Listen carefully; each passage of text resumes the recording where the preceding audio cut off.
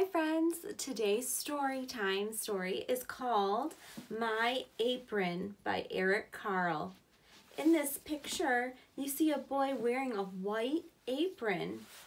Sometimes people wear aprons when they're cooking or doing an art project or if they're doing other special projects. We'll find out why he's wearing an apron in the story when we open it up and take a look. This story is from Scholastic Books. And just like the other stories this week, this one is by Eric Carle.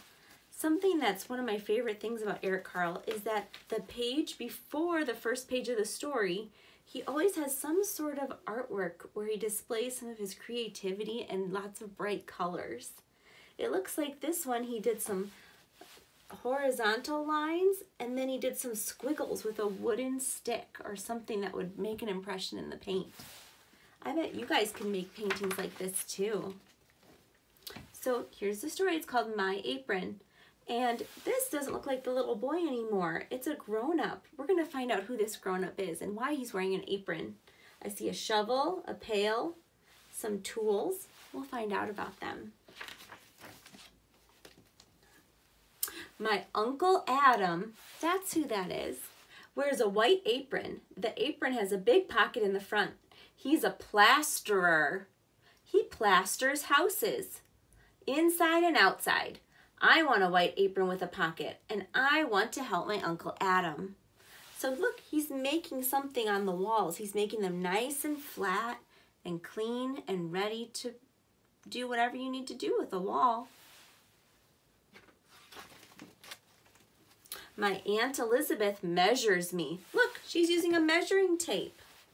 She cuts a piece of cloth and sews an apron with a pocket for me. Wow, so he's with his Aunt Elizabeth and Uncle Adam. Thank you, Aunt Elizabeth. I love my apron. It's important to use your manners and say please and thank you. In the morning, my Uncle Adam and I go to work. They're both wearing their aprons.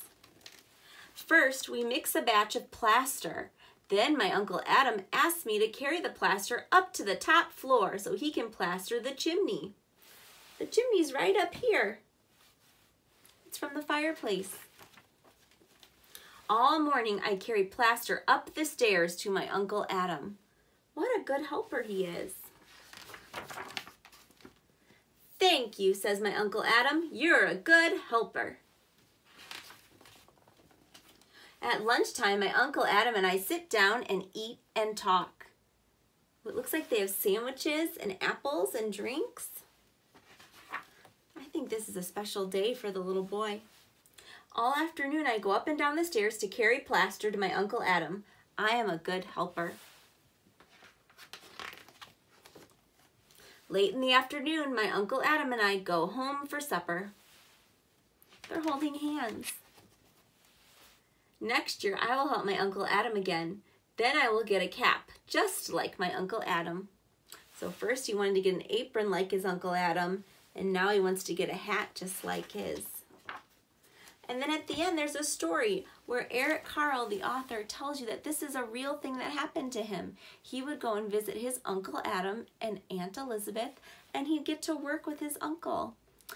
Boys and girls, you know me as Miss Becca, but I'm also Auntie Becca. I'm an aunt just like Aunt Elizabeth in this story, and I love it when my nieces and nephews can come to visit, and when I can play with them, and when they can work with my husband. They call him Uncle Eric. Well, I hope you enjoyed this story as much as I did, and have a great day. Bye!